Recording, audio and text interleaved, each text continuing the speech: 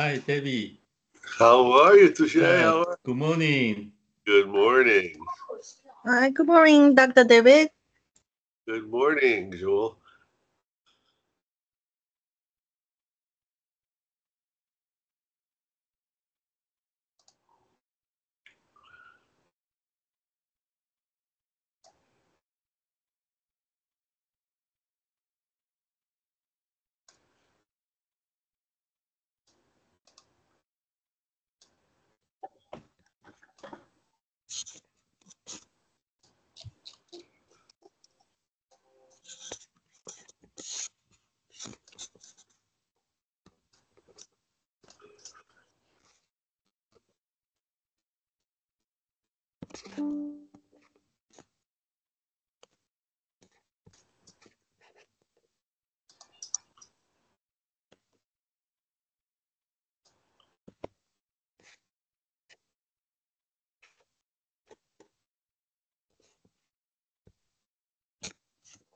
Which are you seeing which window? Because I've not don't usually use Teams. Okay. Are you seeing the presentation or the slideshow windows? Yes. But there's another screen cover your slide. Huh. All right, let me figure something else out. How about that? Yeah, that's good. But there's another small screen showing the next slide. All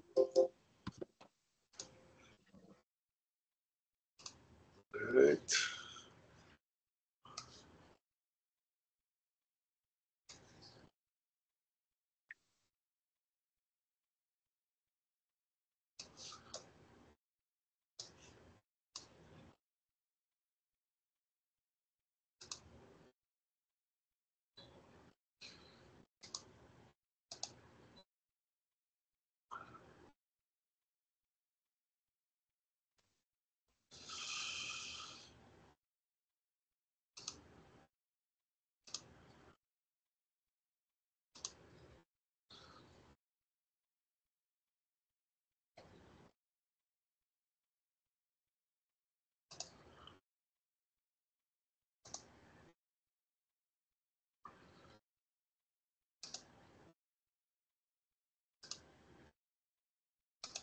How about that? Yeah, that's good.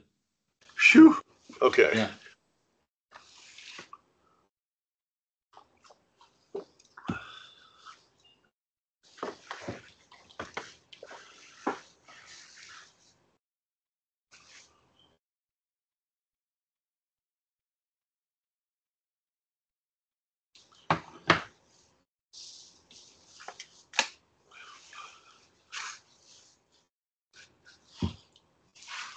Thank you very much for keep supporting our class.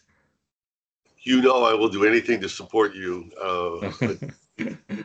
You were amazing as a postdoctoral visiting scholar, and you continue to do amazing things. So you have my full support.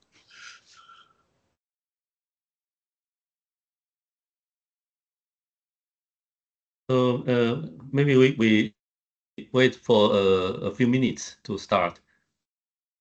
Of course, no rush.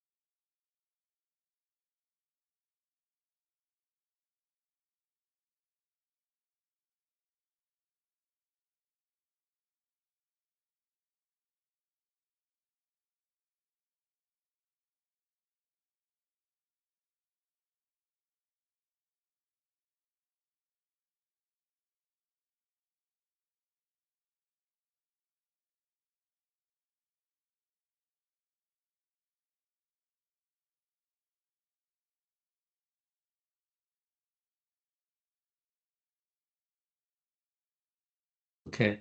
Good. Uh, Good evening, everybody. I think good morning to Professor Gottman. I think it's my great honor to introduce Professor Gottman to give us the special lecture today.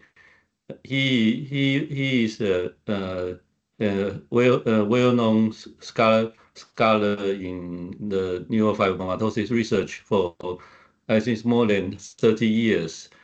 I am very happy to have chance to learn from him from the 2006 to 2008 in his lab, and I learned a lot from Professor Gottman. I'm also very happy to invite him to continue to give us the special lecture to give us share his knowledge on the neurofibromatosis. I think this today you will learn a lot of things about the clinical features and especially the research update in the neurofibromatosis. Welcome, Professor Gottman. Thank you very much. And I'd love to make sure that we have plenty of time for questions. So if you have questions, please feel free to ask them so this becomes a good learning experience for you. So I think the first place to start is to define what the subject matter is of our discussion today, and that is, what is neurofibromatosis? It's actually a complex set of conditions that affect almost every organ system in the body. And children and adults with these neurofibromatosis syndromes are at high risk for developing both benign and malignant cancers. There are at least 3 types of neurofibromatosis whose names have changed over the past couple of years, the most common of which is neurofibromatosis type 1, which will be the subject of our discussion today. That's a disorder that occurs in about 1 in 2,800 individuals worldwide, so just a little bit more frequently than 1 in 3,000, and is caused by a germline mutation in the NF1 gene. We're going to go through all the clinical features, so I won't talk about them in this slide, but I'll mention the 2 other conditions that now are known as schwannomatosis NF type 2 and schwannomatosis. Schwannomatosis neurofibromatosis type 2 is also a cancer predisposition syndrome where individuals are at higher risk for developing meningiomas, ependymomas, and then the characteristic tumor, the schwannoma, often presenting as bilateral vestibular schwannomas. And then there's schwannomatosis, which is characterized by the development of multiple schwannomas in either peripheral nerves or along the spine, where the main problem not only is tumor growth, but pain. Schwannomatosis NF2 is about 1 in 25,000 individuals and is caused by a mutation in the NF2 gene, whereas schwannomatosis is far less common, probably under-recognized, and is caused by mutations in other genes, including the SMARTB1 gene and the LZTR1 gene. But today we're going to focus on NF1. So NF1 is an autosomal dominant disorder. So as I mentioned, it's pretty common. Almost everybody in clinical practice in neurology will see somebody with neurofibromatosis during their training or in their practice. Everybody with NF1 is found to have a mutation in the NF1 gene that's found in their germline. So a sample of blood will identify that mutation. And children are predisposed to learning disabilities, attention deficit, motor delays and autism, as well as bone, heart, sleep, and enteric nervous system abnormalities. But what scares most people is the fact that it's a cancer predisposition syndrome where individuals develop peripheral nerve sheath tumors called neurofibromas, central nervous system tumors, predominantly gliomas, but also breast cancer, glomus tumors, pheochromocytoma, and malignant peripheral nerve sheath tumors. So what I'm going to do over the next hour or so is talk to you about how we make the diagnosis, what the clinical features are and how we manage them, and to talk a little bit about our bedside to bench and back again approach here at Washington University in St. Louis. So back in the 1980s, the National Institutes of Neurologic Disorders and Stroke put together a consensus development conference where they brought together experts at that time, clinical experts in genetics and in oncology to talk about how to develop diagnostic criteria. And based on their experience and without much objective data, they came up with 7 features that were sufficient for a diagnosis of NF1. And in order for you to be diagnosed, you needed to have at least 2 of these features, and that was sufficient. So the features, and I'll go through them in a little bit more detail, are birthmarks called cafe au lait spots of a particular size and number.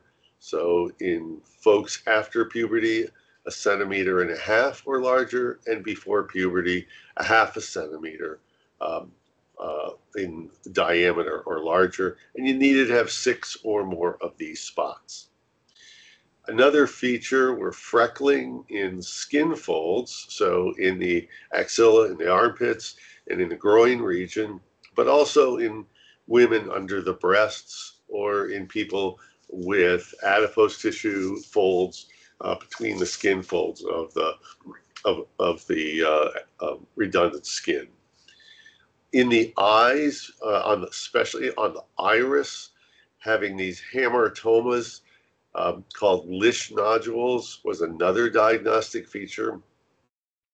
Harboring 2 or more cutaneous neurofibromas or 1 plexiform neurofibroma, the presence of an optic glioma, a particular bone abnormality, that is a deformity of the sphenoid wing, which is the lower portion of the orbit of the eye, or a long bone dysplasia, typically of the lower leg, but could also be the upper arm, and then a 1st-degree relative with NF.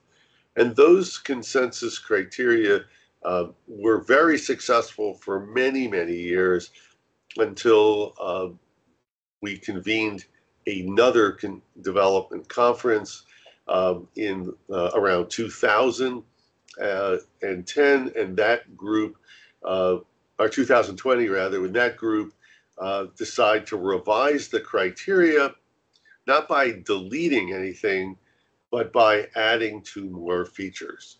And the 2 features were these bright patchy nodules at on the back of the eye, on the choroid, that are usually detected by optical coherence tomography or near infrared reflectance. So almost impossible to see at a bedside exam, but those choroidal abnormalities were added. And then because of the more widespread use of genetic testing, they included having a germline mutation in the NF1 gene. But all of the rest of the criteria remained as is. So let's go through these criteria. So on the skin, Children with NF1 are often born with these cafe au lait macules. They're in Caucasian children. They look like just slightly brown coffee with milk appearance, so that are just a little bit darker than the surrounding skin. These are not tumors. These are just an expansion of the melanocytes in the skin. They can continue to grow throughout the first several years of life, but people don't typically continue to get more cafe au lait spots into adulthood. The other features are skin fold freckling. So this is an unusual location to see freckles, so under the arms or in the groin area. And that is a common feature in kids with NF1 as they get closer to 10 years of age. Lish nodules are these brown, slightly raised, benign nodules on the iris that are sometimes difficult to see on a bedside examination, especially in folks who have dark-colored eyes. But if you have a light-colored iris, they're more easily detected, but the gold standard for detection is still going to be an examination using a slit lamp by an experienced ophthalmologist. What all of these features have in common is that they are not tumors. They don't have any tumor potential, so they're not going to evolve into tumors, and they really don't cause any concern to either the physician or the patient. In contrast, the tumors that involve the nerve sheath are dermal, or now called cutaneous neurofibromas. So these are benign tumors that grow either outgrowths of the skin, so they almost look like tiny mushrooms growing from the skin. They can be under the skin as a subcutaneous nodule, or within the layer of the skin and feel almost as if there's a depression in the skin where the tumors are. Sometimes these tumors have a slight color to them, so they can be pinkish or violaceous in color, but these are benign tumors, especially the ones on the skin. They're always associated with a small nerve twig, but they are benign and do not transform into malignant tumors. In contrast, there's a more extensive tumor called a plexiform neurofibroma. These tumors involve multiple nerves, often nerve roots, and they can be associated with significant medical issues. As they grow, they can affect the structure of bones. They can erode blood vessels to cause bleeding. They can cause the nerves to dysfunction, and in a small subset of individuals can actually transform into true cancers called malignant peripheral nerve sheath tumors that we'll chat about in a little bit. The most common brain tumor or CNS tumor is the optic pathway glioma, or OPG. This is a tumor almost exclusively of young children, and they are usually detected when a child undergoes an annual vision exam, and the ophthalmologist notes a decrease in visual acuity, which prompts an MRI scan. The other cardinal feature of NF1, not very common, but we'll certainly see if you have a larger practice, will be a sphenoid wing dysplasia. So what you're looking at is an absence or a dysplasia of the lower part of the eye socket, and that can lead to displacement of the eye and either blurred vision or double vision, for the child. In addition, long bones like the radius and ulna in the arm or the tibia or fibula in the leg can be deformed, and that can lead to a premature break. And I'll show you a little bit about that when we talk about management. And then the last piece is having a first-degree family relative. That's not a distant cousin. It has to be either a brother, sister, or mother, father as a first-degree relative. In St. Louis, the way that we manage these problems is using a team-based approach. And we focus our efforts on trying to identify what problems will develop through comprehensive multidisciplinary screening on site. That allows us to identify problems early. We educate our families on what to expect and how we're going to manage them. And embedded in our practice is research, and I'll talk a little bit about that at the end.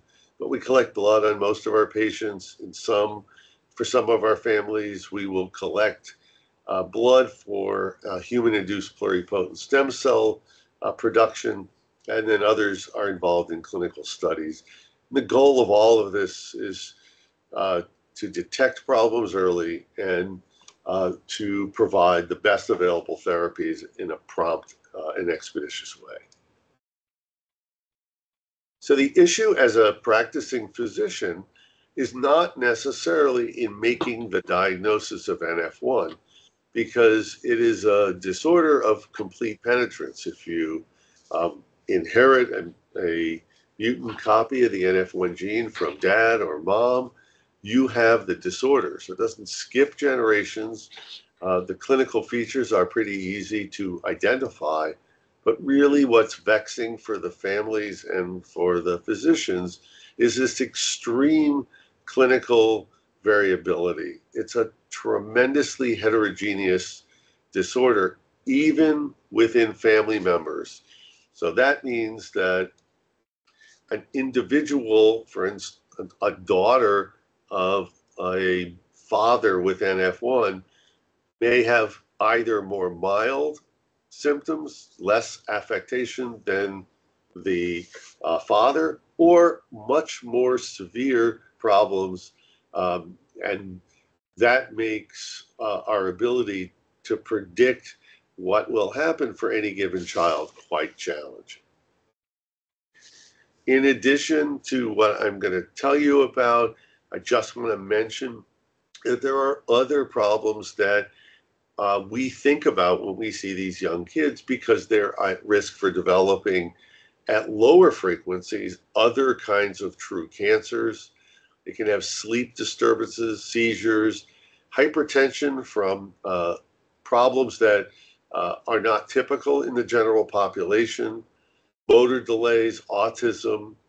They can have narrowing of the aqueduct that allows for the circulation of cerebral spinal fluid.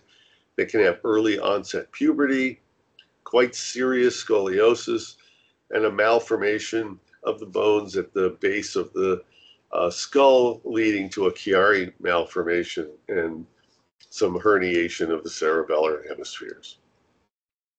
Adults with NF1 are also at risk for malignancy. I mentioned some of these, but also want to underscore that young adults are also at risk for malignant glioma, so typically glioblastoma, breast cancer, pheochromocytoma, at a much higher risk than what you'd see in the general population. Sleep disturbances, seizures, hypertension, just as we see in the kids, and reduced bone density and reproductive difficulties. Genetic testing is pretty commonplace these days.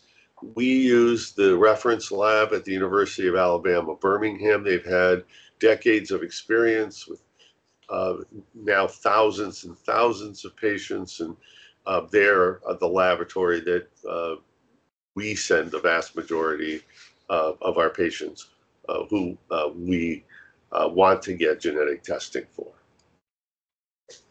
So let's go through the clinical features and how we manage them. But I need to make the point that the management is age dependent. So there's no one size fits all management strategy for everybody with NF.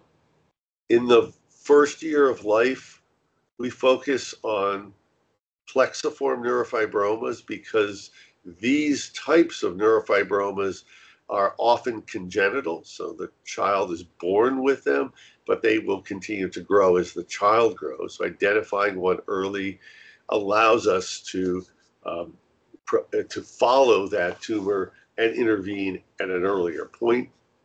We look for the bone abnormalities that I'll describe because we want to catch them while they're still able to be braced rather than required surgery. And then development is a major focus for us in that first year of life. After the first year, we focus on vision in addition to development. As they begin to develop as young little people, cognitive and behavior and motor skills are things that come into focus for us.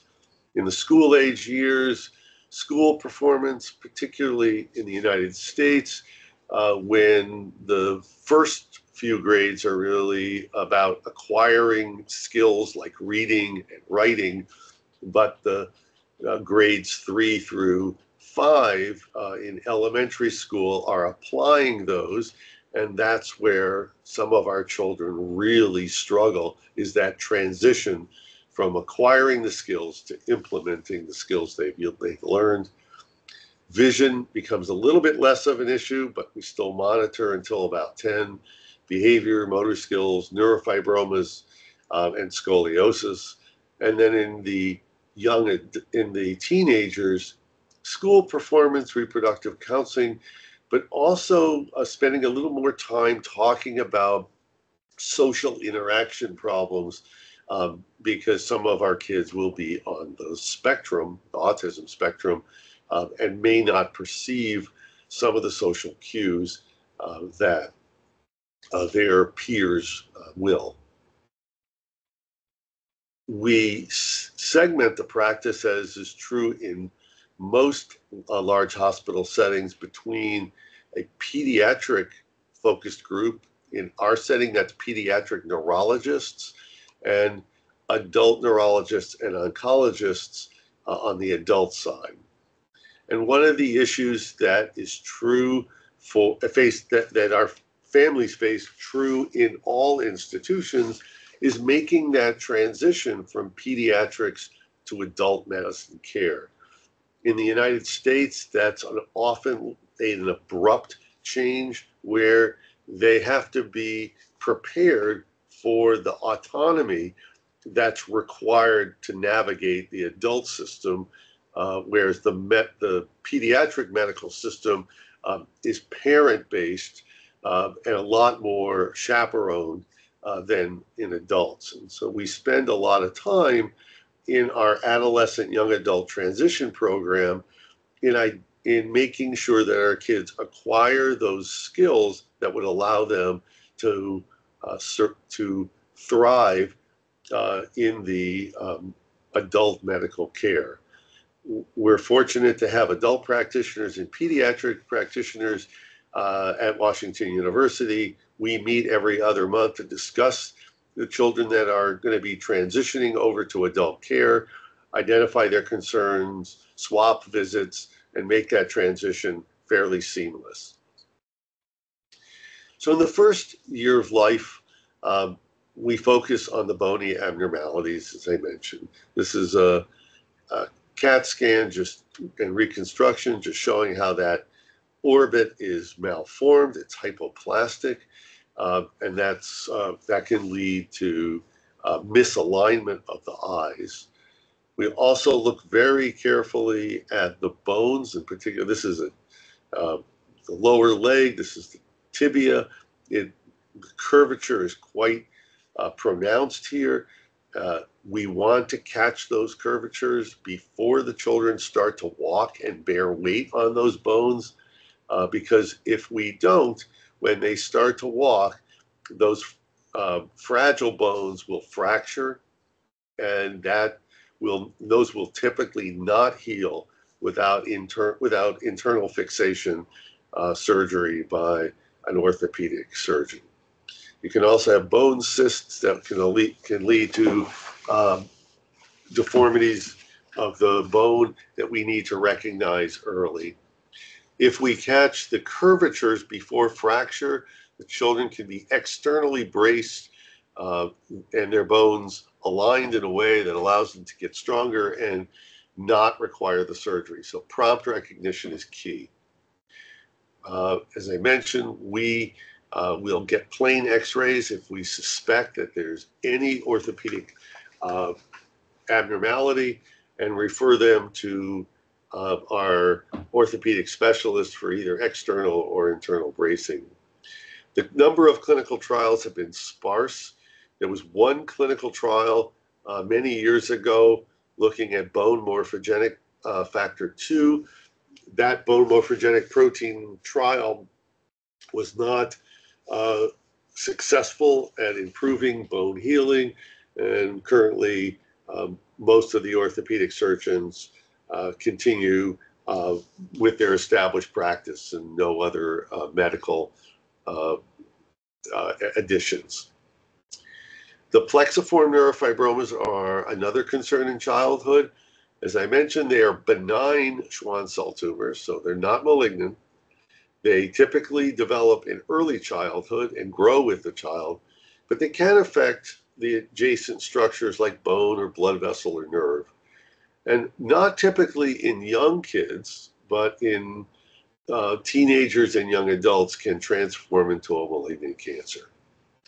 These tumors can occur anywhere in the body. This is an example of a little girl who has a plexiform neurofibroma affecting her eyelid, but also her eye socket. You can see her eye socket is nearly filled up with tumor, and that not only obscures her vision and needed to be surgically corrected, but it can compress the eye and the flow of intraocular fluid, leading to glaucoma. So intraocular pressures need to be measured, and she needs to be monitored to make sure that her eyes are aligned properly so her vision is good.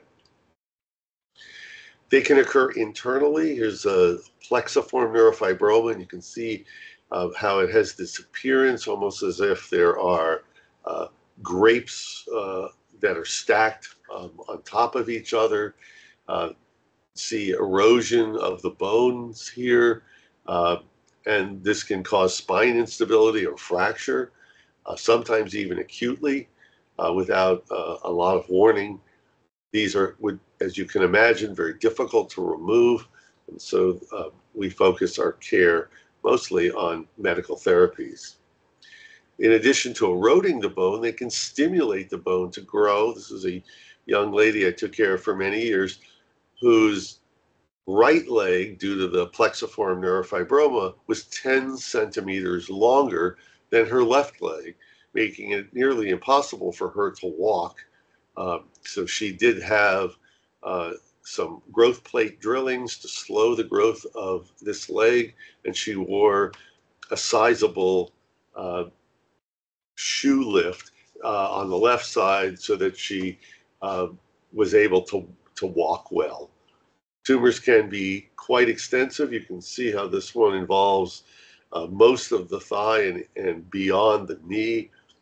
They can involve the foot and cause dissolution of the bones. And when they are removed, which is not that typical, what you can see is highly thickened nerves and then tumor that's often gelatinous around the thickened nerves. If they occur in the neck, they can compromise neurologic function. So we don't want a nerve that's coursing through here to be compressed and cause Horner syndrome. We don't want the airway to be compromised. So in these kiddos, we'll often get pulmonary function tests or swallowing studies to make sure that the airway and the esophagus are functioning well. Regular exams are really the key. In some instances, we'll do surgical debulking and monitor for signs of malignant transformation. There are a number of clinical trials. At our place, Amy Armstrong is a pediatric oncologist, runs those trials. Over the years, there have been drugs that target c-KIT, like imatinib. There was a PEG interferon trial. There were rapamycin trials, receptor tyrosine kinase trials, and probably the most successful are the MEK inhibitors, culminating in the FDA approving selumetinib as a drug for plexiform neurofibromas in kids and adults with NF1.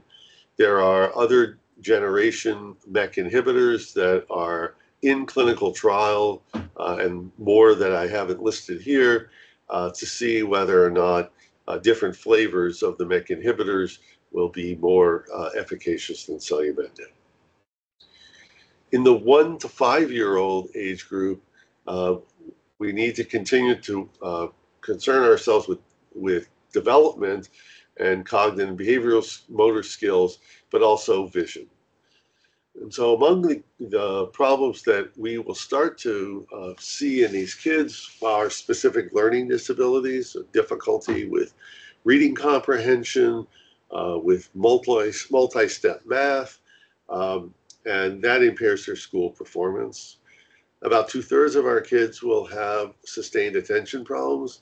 They may not be hyperactive, and because of that it may be under-recognized or the diagnosis may be delayed, that they have attention deficit because they don't have those hyperactivities. They're just not able to have the kind of sustained attention necessary to excel in the classroom.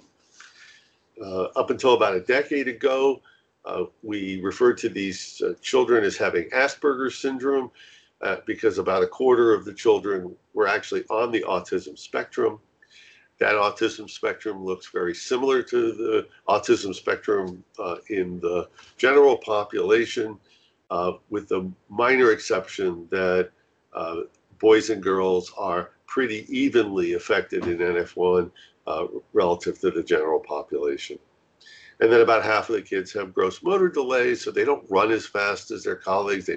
They may fatigue early, and they just are a little more clumsy than their peers. The management is really prompt recognition, asking those questions, performing particular screens. We will use the SRS-2, which is a bedside measure tool for autism in our clinic. We'll also use the Connors Early Childhood Development screen for problems with attention. And then if we recognize anything, either based on our history or this testing, we'll send them for formal evaluation by our neuropsychologist. This will often prompt an individualized education plan by the school district. Pediatricians can start stimulant medication and behavior management when appropriate, and we'll often make referrals to ancillary services like physical therapy for the gross motor delays, occupational therapy for things like handwriting and using scissors, and speech therapy for the articulation problems. They're referred to the Autism Center here at WashU when we think that the child is on the spectrum and would benefit from some of the behavioral therapies. There have been a number of clinical trials. Lovastatin was one of the first of the clinical trials, as was simvastatin. Those were not wildly successful. Ritalin was used for kids with cognitive disabilities in NF1. Now, while it was very effective for the attention deficits, not particularly useful for the cognitive problems. And then what's coming into play now are the MEK inhibitors, and we don't have any strong data to support or refute their use. Because vision is a concern, vision loss in children with NF1 is almost always due to the presence of an optic pathway glioma. It's about 15 to 20% of the kids that we take care of, and the majority of these tumors occur in young kids, typically around 4 years of age, but can arise even earlier. The tumor can arise anywhere along the optic pathway, including the nerve, the chiasm, the tracts, the radiations. And while the tumors may be detected, it's fewer than a third will be symptomatic, meaning that they have vision loss. If the tumor grows, it can result in optic nerve dysfunction, the most common being visual acuity loss or hypothalamic dysfunction. Over the years, we recognize there are a couple of prognostic features for losing vision. One is the development of an optic glioma in a young kid. If the tumor is located beyond the optic chiasm, so in the tracts or in the radiations, those kids tend to have more vision loss than those who have optic nerve only. And then females, in particular females with the anterior optic pathway tumors, are more likely to lose vision. We strongly advocate age-appropriate annual ophthalmologic examinations by an experienced ophthalmologist. We start that usually around 8 to 9 months of age, and there are different tools that we use for measuring visual acuity depending on the age of the child, ranging from teller acuity cards to HOTV or Leia figure cards, all the way to the standard Snellen acuity. Each of those is really important to use in the right age group so that we use the most age-appropriate and sensitive way to detect vision loss. If there's any doubt by the ophthalmologist, and especially in a child who can't cooperate, they will often get ocular coherence tomography. Optical coherence tomography will allow you to see the thickness of the retinal nerve fiber layer, which is a good indication of vision loss in children. We always look for signs of precocious puberty. Those are more typically associated with tumors in the chiasm or the hypothalamus, but not always. So sometimes this problem can arise in a child who doesn't have a chiasmal tumor. If we suspect that vision might be compromised, we'll get an MRI scan. We don't get screening MRI scans because they don't tend to be predictive of what will happen next. The first-line therapy is, to date right now, carboplatin and vincristine. It's a very effective chemotherapy, mostly well-tolerated by children. There's almost no role for surgery unless the eye is completely blind and starting to atrophy. In that case, we really want to make sure that we remove that atrophic eye, mostly for cosmetic reasons. Radiation should not have much of a role because of the risk of malignancy from radiation in a tumor predisposition syndrome. The clinical trials over the years have started with rapamycin analogs, moved to drugs that worked on the receptor tyrosine kinase or signaling pathways, and more currently are focused on MEK inhibitors, selumetinib, trametinib, and others, based on some strong preclinical data. In the 6 to 10 age group, we add on school performance, continue to monitor for scoliosis, but also for the appearance of tumors in other regions of the brain. Scoliosis in NF1 is most commonly just the typical slight curvature that you see in the general population, but a small subset of kids will have a dystrophic scoliosis with fairly pronounced curvature. This causes them to be significantly shorter, but also short stature can be a feature of NF1, even in the absence of scoliosis.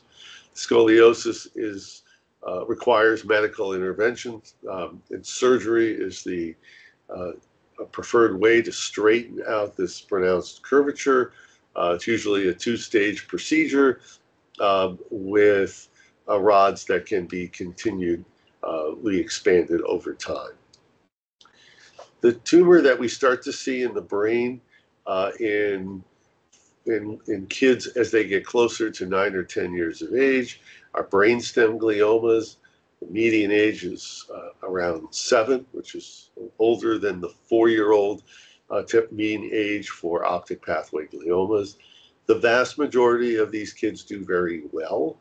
They do well in particular if the tumor is causing hydrocephalus, and in that case, fixing the hydrocephalus but not treating the tumor leads to excellent outcomes. Oftentimes, a referring physician will get an MRI scan, and on that MRI scan, they will see small focal areas of signal intensity that used to be called unidentified bright objects, now called focal areas of signal intensity. These are seen in the vast majority of kids with NF1. They're in particular regions of the brain, although not exclusively, but more commonly in the cerebellum, temporal lobes, the thalamus, and are often bilateral, which is not typical for a tumor. Their borders are not necessarily discrete like a tumor might be, and in contrast to a tumor, they don't distort the surrounding architecture of the brain. If you include T1 sequences in your MRI imaging, they are not hypo-intense on T1, and they don't have contrast enhancement. These features here, architectural distortion, T1 hypointensity, and contrast enhancement, are the kinds of things we see with tumors. These T2 hyperintensities will fade over time and are likely of no real clinical significance. There are other brain tumors that can occur in NF1, and as many as 60% of kids on imaging studies will have these kinds of tumors. They have not been studied extensively. Many of them will be in the globus pallidus, the thalamic regions. They'll have the typical features of a tumor, but the minority, maybe 30%, will require treatment. Most of these will be benign and will not cause any medical problems for the children. As kids enter into teenage years, we focus more on the cutaneous neurofibromas, on education and transition to adulthood. The cutaneous neurofibromas, similar to the plexiform neurofibroma, are benign Schwann cell tumors. We start to see them in late childhood, so some kids will start to have them in the first decade of life, but as they go through puberty, sometimes even heralding the onset of puberty, will develop these neurofibromas. The size and the number of these neurofibromas typically increase with age, but they do not transform into malignant tumors. In cases where the child, young adult, finds these tumors to interfere with their activities of daily living, like they're rubbing on a bra line or a belt line, or bleeding, or just interfering with writing and everyday activities, they can be easily removed by an experienced plastic surgeon. The numbers can range from just a dozen or fewer to hundreds or even thousands. And in the case of individuals who have thousands and thousands of neurofibromas, the treatment becomes a lot more a lot more challenging. Sometimes the individuals who have these dermal or cutaneous neurofibromas will complain of itching. We can provide symptomatic relief. Conventional surgery, electrodesiccation are methods that have been used successfully.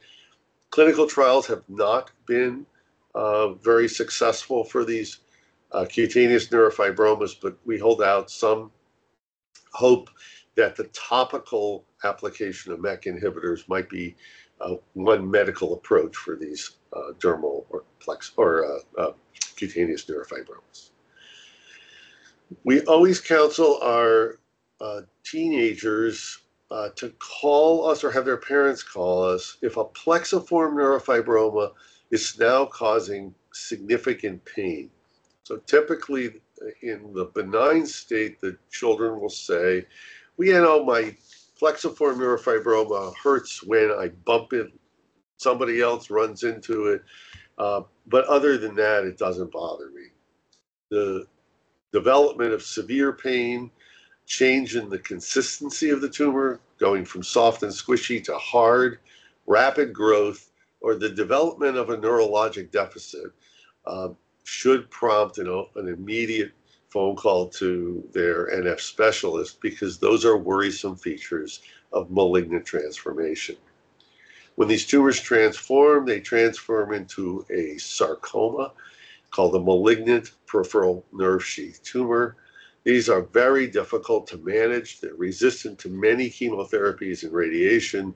They have a poor overall survival, and as many as 13% of individuals with NF1 over their lifetime will develop a malignant peripheral nerve sheath tumor, typically from a pre-existing plexiform neurofibroma. The diagnosis of an MPNST is made typically by PET scan followed by biopsy, and then there's staging to make sure the tumor has not metastasized to the lung or the bone. A multi-specialist team is assembled with oncologists, pathology, radiation oncology, and medical oncology to provide wide surgical excision when appropriate, radiation when indicated, chemotherapy, and enrollment on clinical trials, because there are many clinical trials that have been launched for malignant peripheral nerve sheath tumors, and that is becoming the standard of care in most major medical centers. At our center, though, the adult sarcoma program is headed by Angela Herbie, and she sees all of these kids and young adults and puts them on clinical trials. So how do we go from the bedside to the bench and back again? And that's by asking questions that we cannot resolve in the clinic. So what do we not understand that could transform into research questions? At the NF Center here in St. Louis, we apply multiple approaches to identify problems. And those are clinical studies, artificial intelligence, machine learning type discovery approaches to try to develop hypotheses for why particular problems might occur that we can use as hypotheses to explore in the research laboratory using experimental systems like genetically engineered mouse models or human-induced pluripotent stem cell engineering.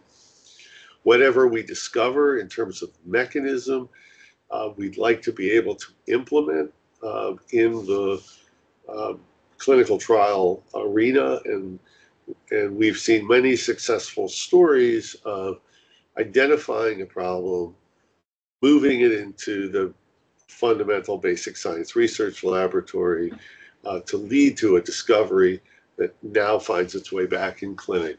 In an iterative fashion, we continue to learn from our patients and learn from our laboratory experiences.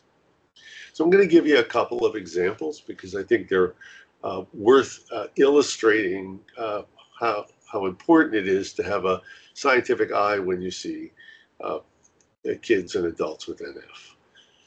Many years ago, we had a discussion with our pediatric oncologists about how frequently optic gliomas occur in boys and girls with NF1.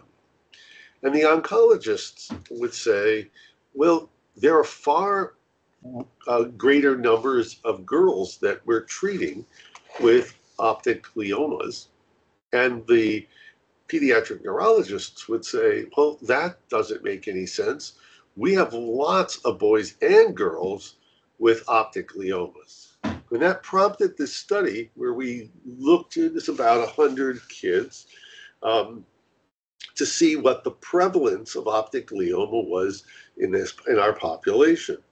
And it's pretty even between boys and girls, maybe a slight increase, but not statistically different. If you ask who's getting treated, girls by far 3 to 5 times more frequently are getting treated relative to their male counterparts. And so how could this be the case? Why are girls getting treated? Well, the reason they're getting treated is they're losing vision. And so we repeated this particular study with Michael Fisher, who runs the NF Clinical Trials Consortium. And indeed, girls are much more likely to lose vision if they have an optic nerve tumor than are boys. To figure out why this might be the case, we took this observation into the laboratory and looked at these genetically engineered mice that we had generated that develop optic gliomas. And if you compare the boy mice and the girl mice with these optic gliomas, the tumors grow at about the same rate, shown here, and are about the same size. So no real difference between boys and girls. But if you use a rodent equivalent test of visual acuity, the girls are losing vision as a result of their optic gliomas, whereas the boys are not. So this suggests a sex difference, even though both of these mice develop optic gliomas of the same size.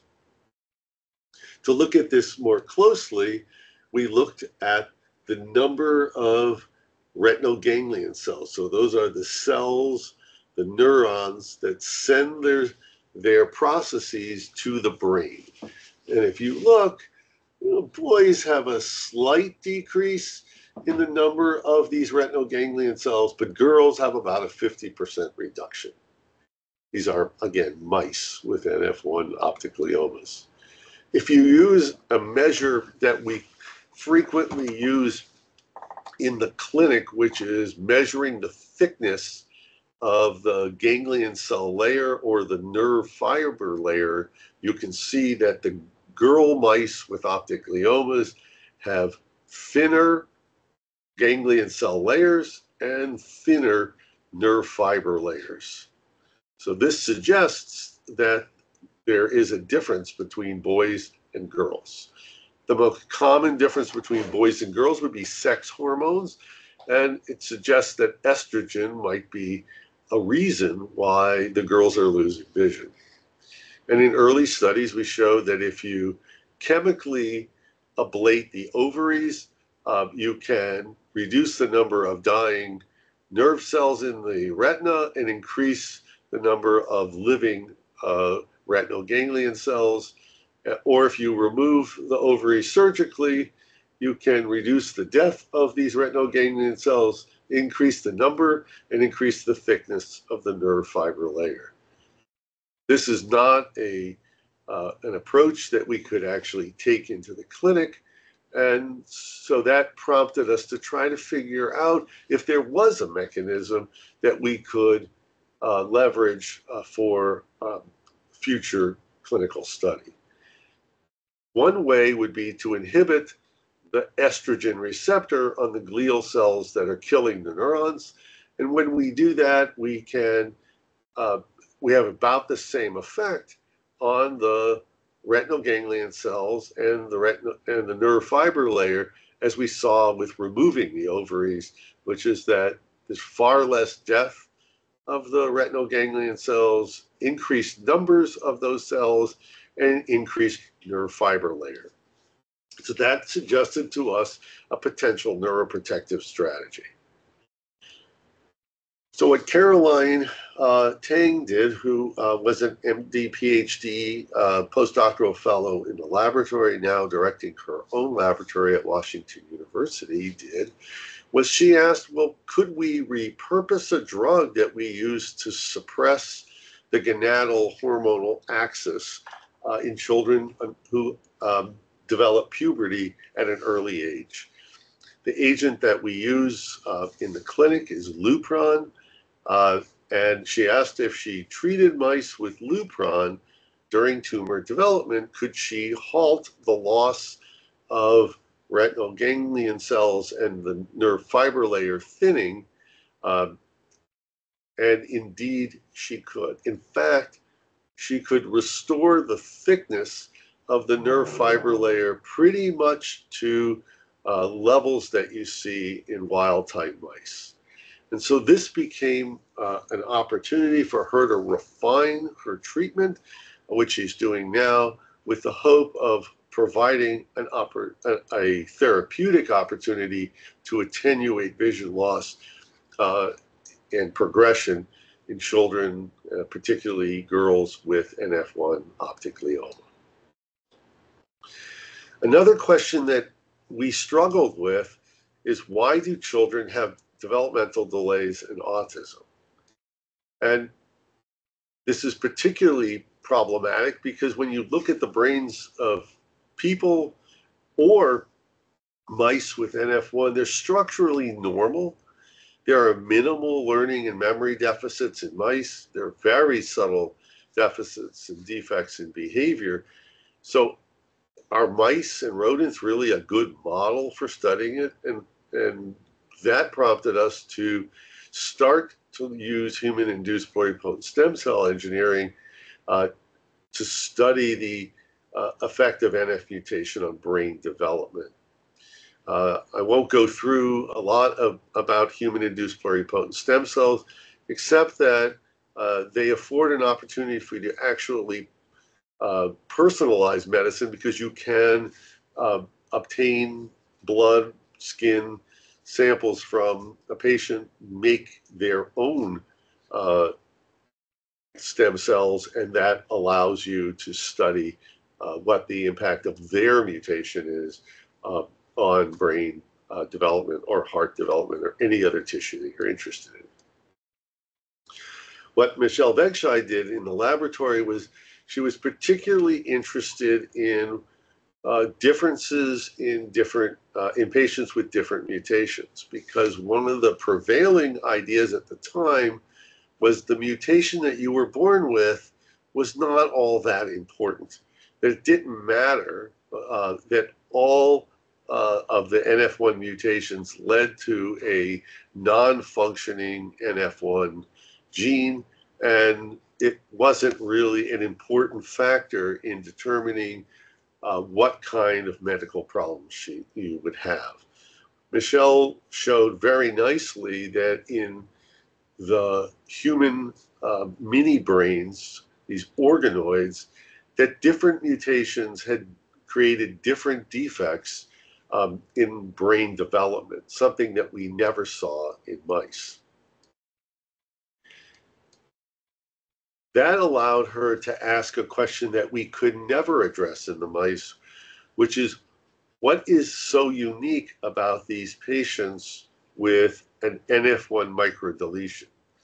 So these are kids that we see that often have a facial dysmorphism.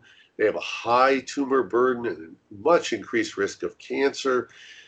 They have cardiac abnormalities, but they, in striking contrast to those with intragenic gene deletions, they have a severe intellectual disability with IQs typically below 70. These total gene deletions take out not only the NF1 gene, but multiple genes, actually 13 genes in the neighborhood of the NF1 gene. So what Michelle did with help from Karina Anastasaki, an assistant professor here at WashU, is to collect now 6 different total gene deletion patients, something we can't really engineer well in mice, and ask what the impact of this mutation is. And she was able to show quite nicely that this particular mutation caused a severe interruption in the ability of the nerve cells to send out dendrites. And that resulted in impaired neuronal function.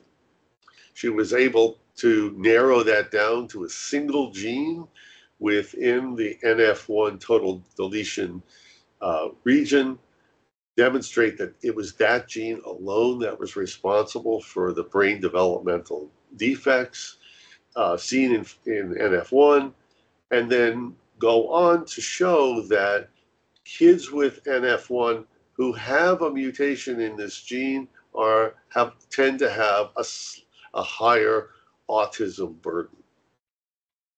And that was useful in prompting studies to figure out just how this CRLF3 mutation works. And it works by impairing the maturation of neurons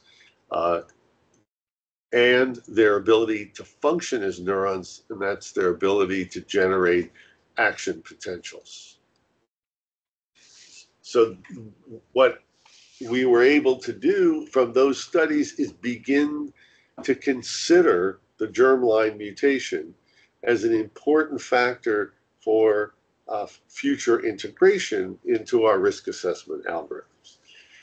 I'm going to build on that by telling you a second NF1 mutation story that not only helped us begin to collect more DNA for genetic testing, but also has prompted a clinical trial by understanding what NF1 mutation does for tumor development. So one of the unusual subset of patients that develop NF1 are those that develop NF1 with this arginine 1809 missense mutation. It's maybe about 0.5% of all patients with NF1. And what's truly striking about these patients is that they never develop tumors over their lifetime. They don't develop plexiform neurofibromas, and they don't develop optic pathway gliomas. That became an excellent opportunity for us to develop mice that have this arginine 1809 mutation. And when you do, you find that these mice, much like patients, do not develop optic gliomas. So all of the mice, when you examine their optic nerves, they just look like regular control mouse optic nerves. They do not develop optic gliomas. If you look at the nerve cells from these arginine 1809 mutant neurons, what you find is they are not excitable. They don't fire action potentials the way other NF1 mutations do, both on multi-electrode arrays and by calcium imaging. You can see that the typical NF1 mutant associated with tumors, those are perfectly able of increasing their firing rates, but those with this 1809 mutation do not. Karina then went on to ask whether or not you could repurpose drugs that we use to treat excitability, that in particular drugs for epilepsy and mood disorders in children, to see if we could block this neuronal hyperexcitability. And she found that it was only one class of drugs that blocked the excitability and the production of a key molecule called midkine that's important for tumor development. And that is lamotrigine and rapidamide. Lamotrigine is an anti-epileptic drug that most pediatric neurologists are very familiar with. It's a drug that we use commonly, safely in young children. It's well tolerated, and there's a wealth of clinical experience with it. What Karina showed is if you treat these NF1 mutant neurons with lamotrigine, you can completely block their firing. And if you treat mice with optic gliomas with lamotrigine after the tumor's already formed, you can block the production of that factor, but you can, most importantly, abrogate the growth of the tumor.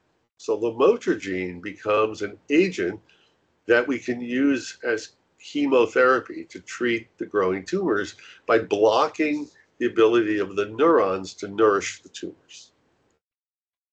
The other way that we could use lamotrigine is as a preventative agent. So can you give it during tumor development or before there's an obvious tumor, and ask whether it prevents the development of a tumor, even as long as multiple months after the treatment has stopped. And when you do that, lamotrigine is very effective at blocking the formation of a tumor, so preventing tumor development. Because we wanted to take this into clinical trial, what Karina and her colleagues did was use doses that are even smaller than we use to treat kids with epilepsy, and show that those are very effective at blocking the growth of the tumor. And that this was true for another optic glioma mouse strain that also has excitable neurons, that if you treat mice with lamotrigine, even at doses down to 2.5 milligrams per kilogram per day, you can block tumor growth. Important for our kids, we wanted to see whether or not lamotrigine had any effect on the thickness of the nerve fiber layer.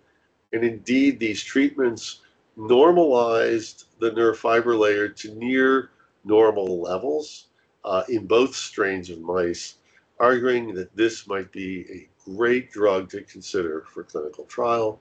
And it is currently in final stages of approval as a clinical trial to prevent the need or delay the need for definitive chemotherapy in children with NF1.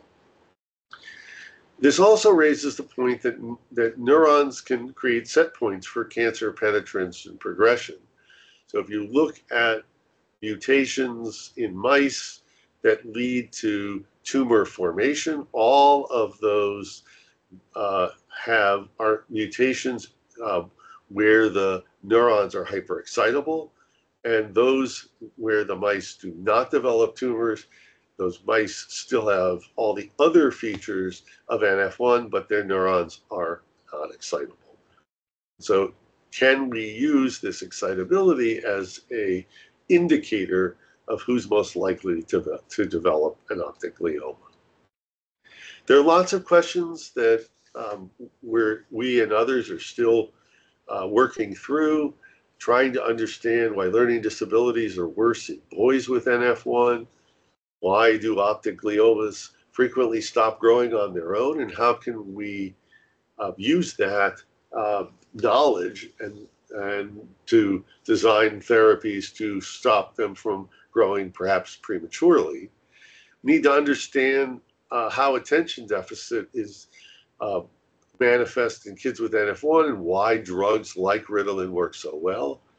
Can we repurpose other drugs that as tumor therapies over the next several years? Those are just some examples of the kinds of things that you can address in the laboratory based on questions that we have in the clinic.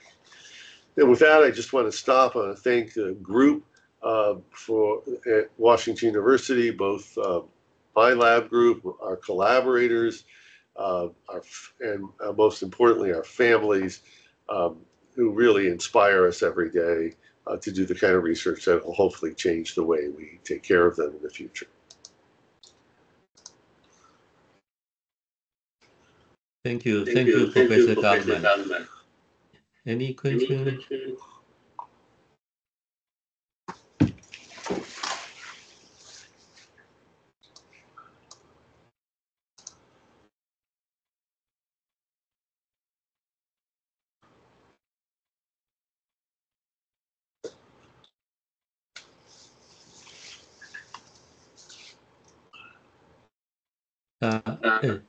Professor Goldman, very interesting about the last study about the neuron activity affect the NF1-related tumor growth.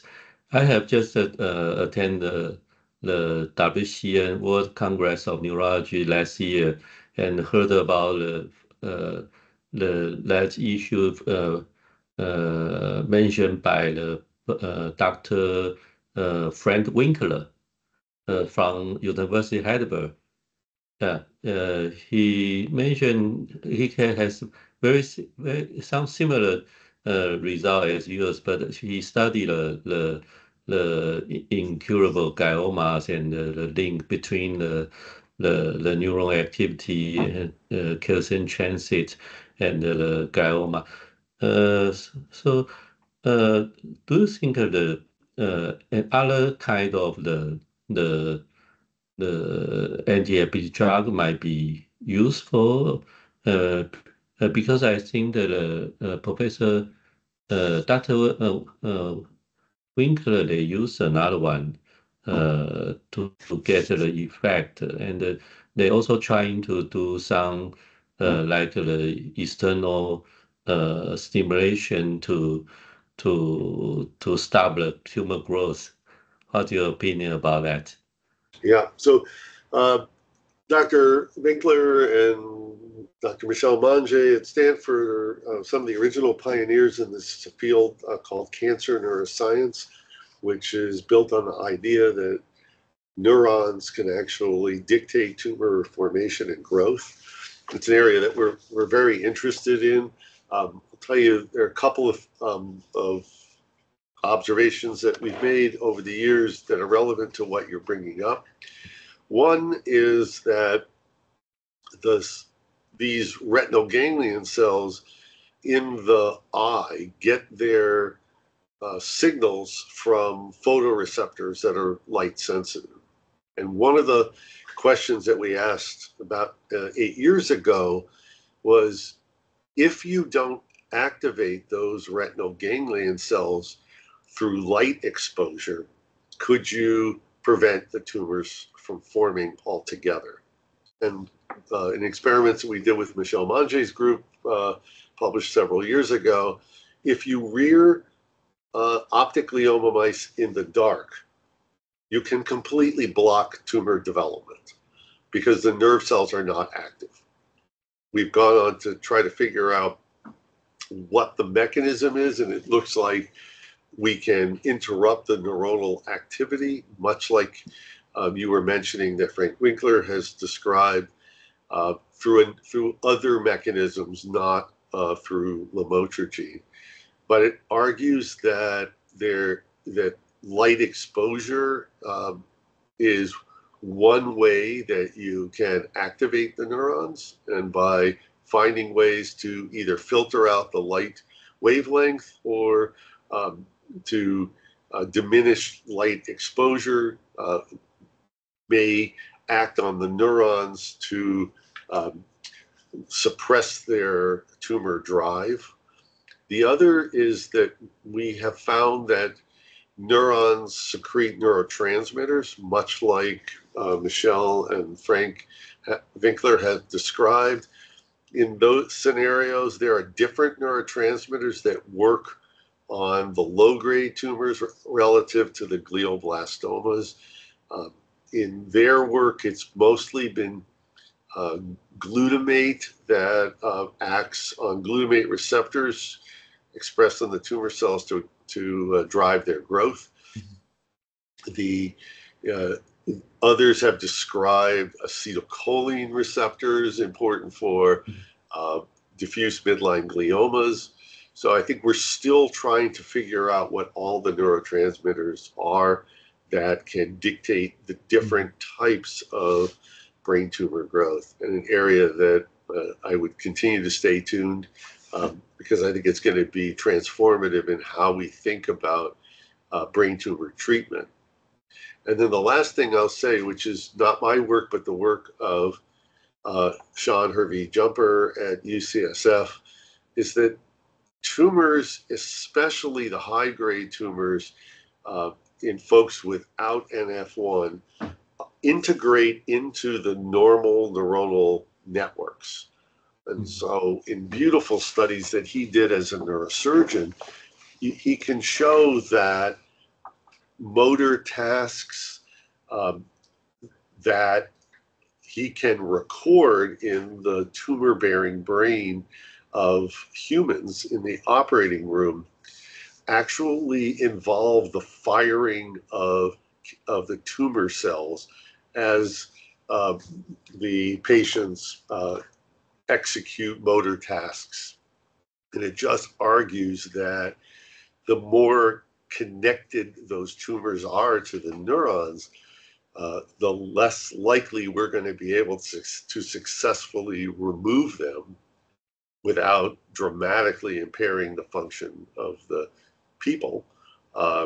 And second, that maybe we need to start working on therapies that disconnect the tumors from the neurons as an alternative approach to surgical removal. Thank you. That's a very, very interesting topic. There's a question from the audience from the Raza Hakim from university. He is asking. Oh yeah. You can talk. Yeah, please. Thank you, Prof. Goodman, for the information. I'm just curious because when the neurofibromatosis type 1, actually, they said it can be caveolate as the symptoms. But I can make think about how can neurofibromatosis become a skin spot like that? How do the pathomechanisms? So we've looked at this, others have looked at it. It's a little surprising. The surprising answer is if you sample one of these cafe-au-lait macules and do genetic testing, instead of them having only one copy of the NF1 gene mutated, you have both copies, as if they have a increased growth advantage, just like a tumor would.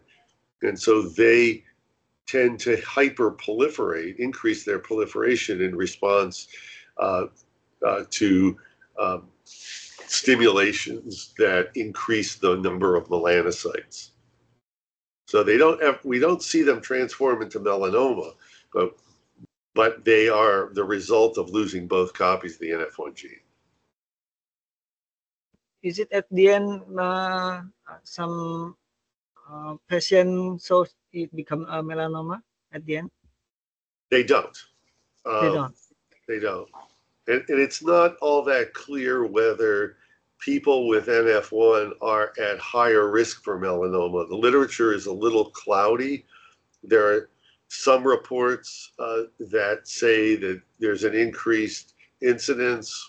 When we've looked at it and others have looked at it, there just does not appear to be any difference in melanoma incidence in NF1 versus the general population. Okay. Thank you so much, Prof. Goodman.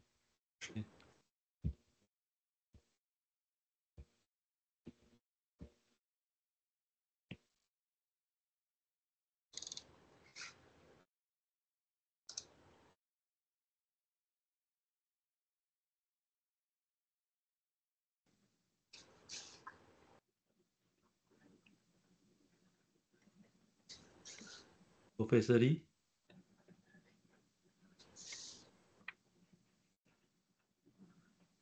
Hi, hi, Hi, David. Hi. Uh, do you have any idea about the increased incidence of breast cancer in NF1 patient?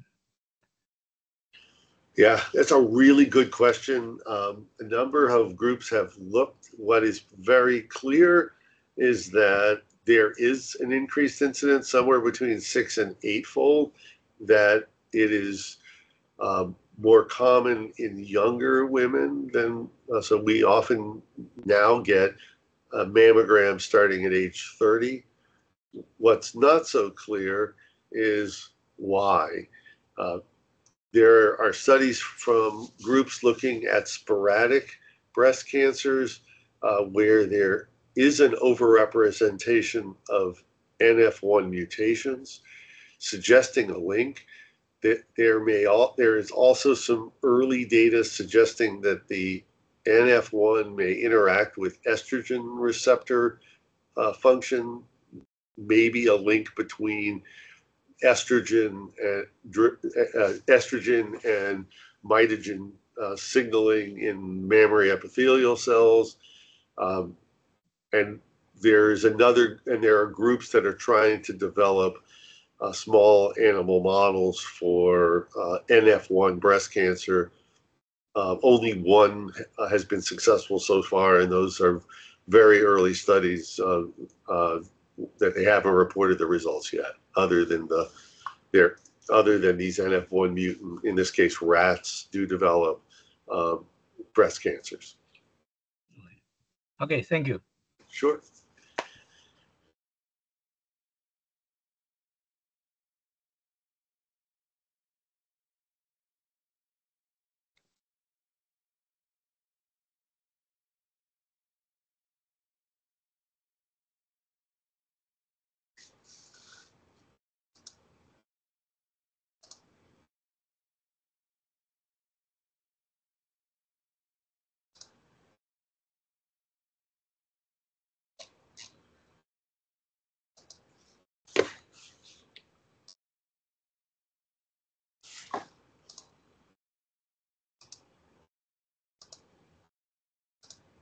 Any question Hi, from the audience? hi, Professor. I have a question. Please. I was wondering if there are any CSF or blood biomarkers for NF1, NF type 1, and is it important to research on the biomarkers, or the clinical features themselves are enough for diagnosis? So let's do the second question first. So the clinical features are usually enough for a diagnosis.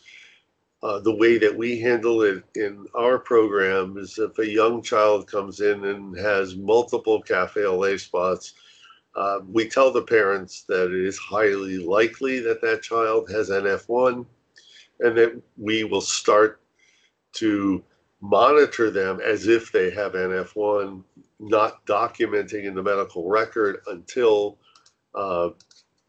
they actually have a second feature. There are some families who would prefer knowing early, in which case we will send genetic testing and confirm the diagnosis at a very early stage when there's just cafe au lait spots. And in some instances, it's not clear whether it's NF1 or Legius syndrome, which is related, but due to a mutation in the SPRED1 gene. So we'll get comprehensive NF1 SPRED1 testing to determine whether it's NF1 or SPRED1, which both can present with cafe au lait macules. And then your first question was about biomarkers. So that's been a bit of a mixed bag so far.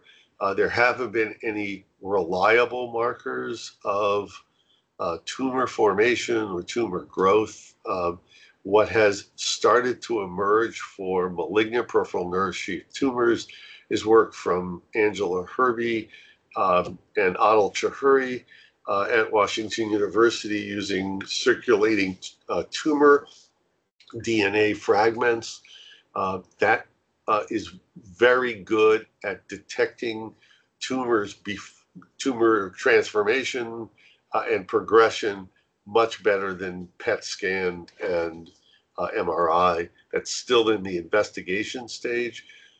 So while the data is very encouraging, it's not in clinical practice.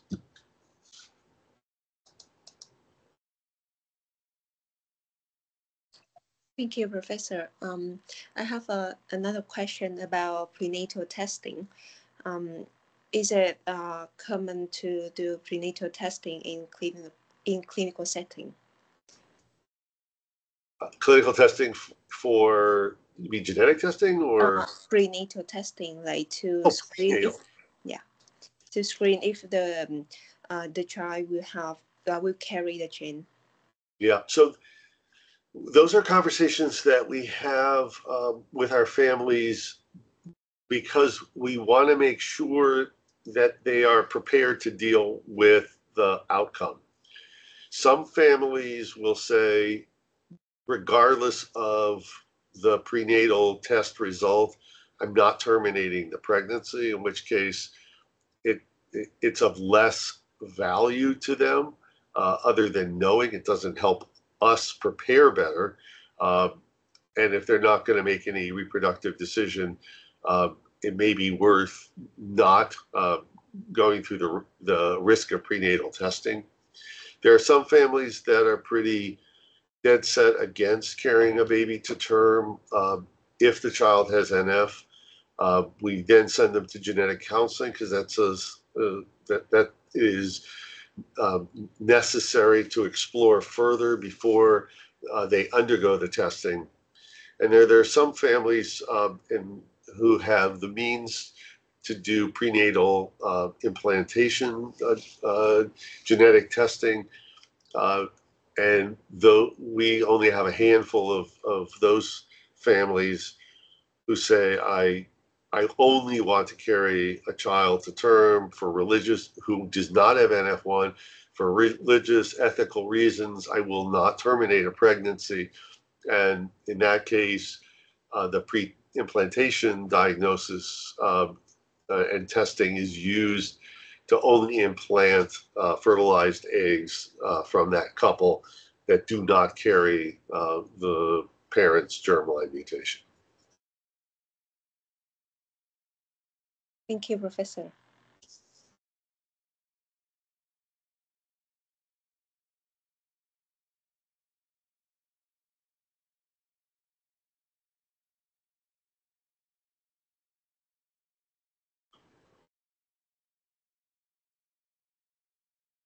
Any question?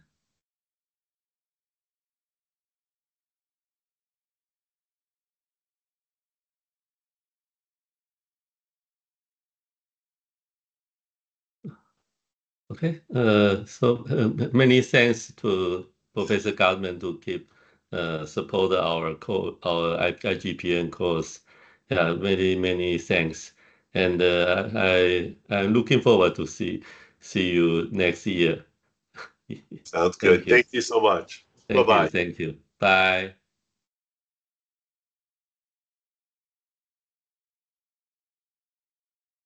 医师，谢谢啊。Thank you，谢谢。谢谢。 Thank you. Thank you. Good night, everyone. Good night. Joel. Sweet dreams. Hey. Thank you. Sweet Bye, dreams. everyone.